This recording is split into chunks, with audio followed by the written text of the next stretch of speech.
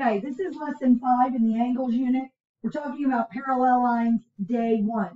Okay, homework that goes with this is 9 and 10. Tomorrow we will start with our angle naming quiz, and we're doing that until everybody gets 100. You are on page 9 in your note packet, and at the top of page 9 you have this diagram. Okay, guys, we are learning a bunch of names of angles today. You got to pay attention to this because the names should make sense. Now, if you look down at the bottom of the paper, you have these names. Corresponding, same side interior, alternate interior, same side exterior, alternate exterior, vertical angles. Which one of those right now do we already know? We already know vertical angles, don't we? Okay, so jump down to the vertical angles part. See, it's the bottom right. Tell me one pair, and I'm going to write it up here. Vertical angles. I'm writing it there, so I'm writing at the same time as you. But you guys get that it's getting filled in down here, right? Give me one pair of vertical angles. It should be written like this. Angle 1 and angle 4 are vertical angles. That is correct. Give me another pair of vertical angles. Angle 2 and angle 3. Give me another pair of vertical angles, Haley. Good. Angle 6 and angle 7. And give me another pair of vertical angles. Last pair. Angle 5 and angle 8. Okay. Now, I'm going to erase this. Don't we also have linear pairs up here? 1 and 2 are linear pairs, 2 and 4, 4 and 3, 1 and 3. Down here, 5 and 6, 6 and 8, 5 and 7, 7 and 8. Got it?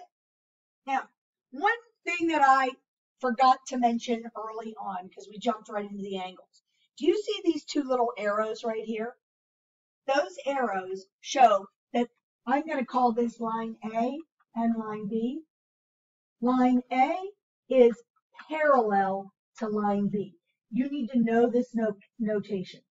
Line A, these two little arrows show me that line A is parallel to line B. You should rewrite it. Put an A here and a B here. Line A is parallel to line B. This line is called a transversal.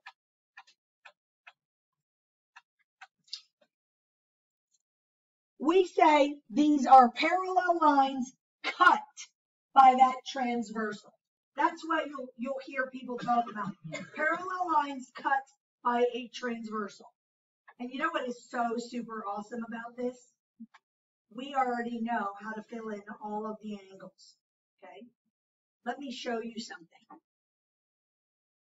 Well, let's talk about the names first. Okay? Do you see the two parallel lines? Here's our two parallel lines. In here is inside. This is inside. So what are the interior angles? Yeah, what are they? Tell me the angles that are interior. Everybody. 3, 4, 5, and 6 are interior angles. Outside the lines from here, here. What are the exterior angles? Exterior is another word for outside.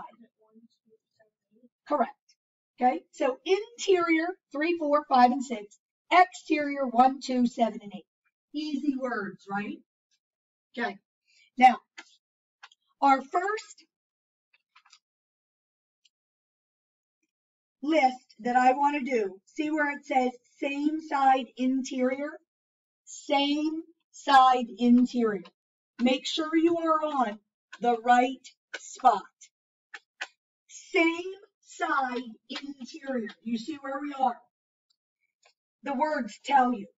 Same side means same side of the transversal interior. What's one pair of same side interior? Angle 3 and angle 5. And what's the other pair of same side interior? Angle 4 and angle 6. Guys, these angle names are really easy. Do you see why those are called same side interior? All right, let's jump to same side exterior. Make sure you are filling these in the right spot. Who can give me a pair of same side exterior? Very good. Angle 1 and angle 7. Very good. What's another pair of same side exterior, Haley? Very good. Okay. So same side interior, same side exterior. The words really tell you where they're located, right? Now, let's do alternate interior. Alternate interior. Now, think about what we did for same side interior. Same side was 3 and 5 and 4 and 6. Same side interior. What do you think a pair of alternate interior would be? 3 and 4 are a linear pair. They are not alternate interior. You're on the right track though. Those are two interior angles. 3 and 4 are a linear pair. They are not alternate interior. Very good. Angle 3 and angle 6 are alternate interior. They are on the inside, on opposite sides of the transversal. Give me the other pair of alternate interior. Well, yes, angle 4 and angle 5. Alternate interior. Make sense? Now, Isaac said 3 and 4. He got the alternate part right. Or no, I'm sorry, Lucas. 3 and 4, he had them on opposite sides, but aren't these a linear pair? Yeah. A linear pair is not alternate interior. All right, let's go to alternate exterior. Okay, alternate exterior. What do you think? Angle 1 and angle 8. What's the other one? Angle 2 and angle 7. Okay. Now, the last type, I'm going to give you a Terezi definition for this. Corresponding. This is the most important thing that you need to write down. We've got corresponding.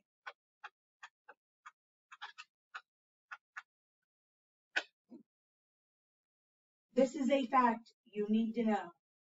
Corresponding angles are congruent. I got to write that over here. Corresponding angles are congruent.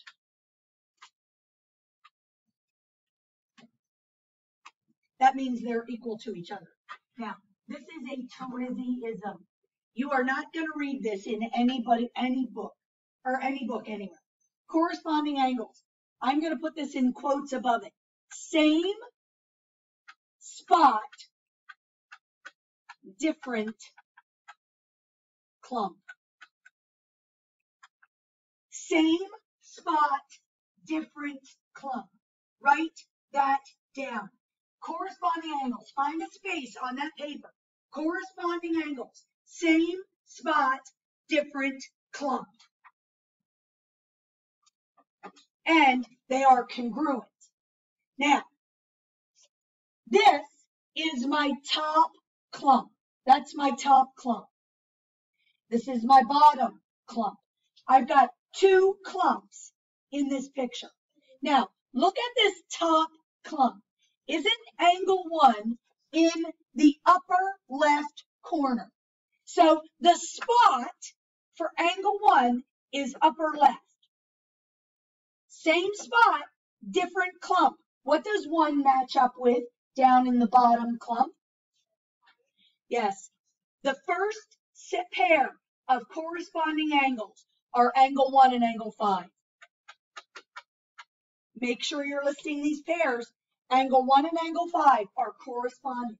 How do I know that they're not alternate interior? Well, isn't 1 exterior and 5 is interior? They can't be same side interior because 1 is outside and 5 is inside, right? Corresponding, same spot, different clump.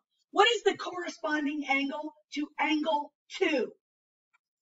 Angle 2 corresponds with angle 6. Angle 2 is in the upper right of the top clump. 6 is in the upper right of the bottom clump.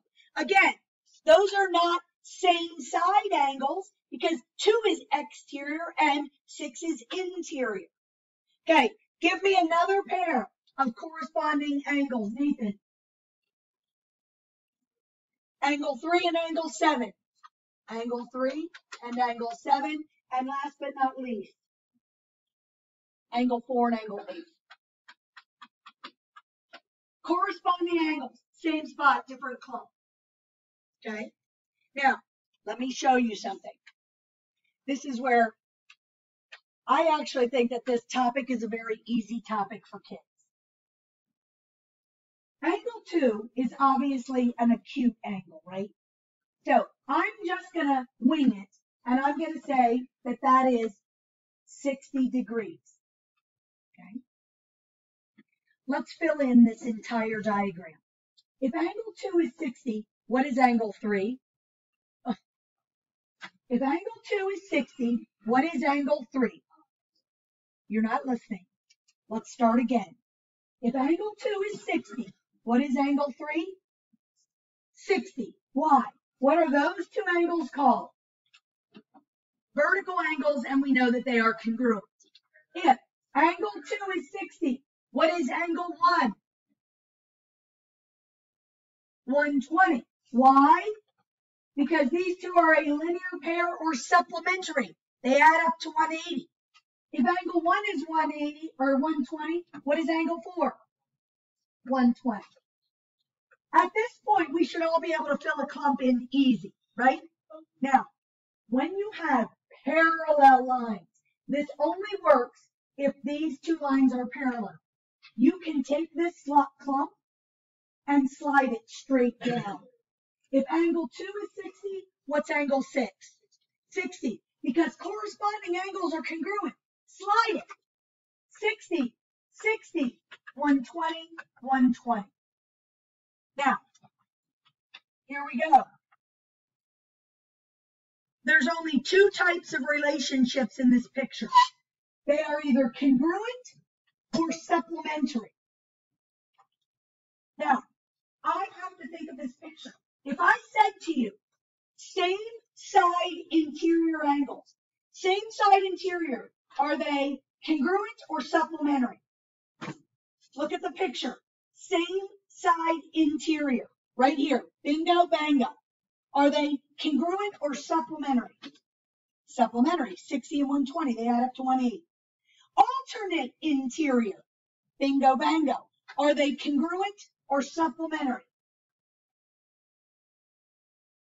120, 120, they're congruent. 60, 60, they're congruent. What if I said same side exterior? 1 and 7, 120 and 60. Is that congruent or supplementary? Supplementary. What about alternate exterior? Congruent. All right. Now, here we go. We are on page 10. And again, I am going to leave the diagram up. Okay? Angle 1 and 5, number 1. Angle 1 and 5, let's look where they are. What are they called? Look at the picture. What are 1 and 5 called? 1 is exterior, 5 is interior. Are they A, corresponding, B, alternate interior, C, alternate exterior, or D, same side interior?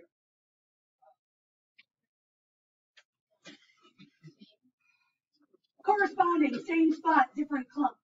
Corresponding, upper left,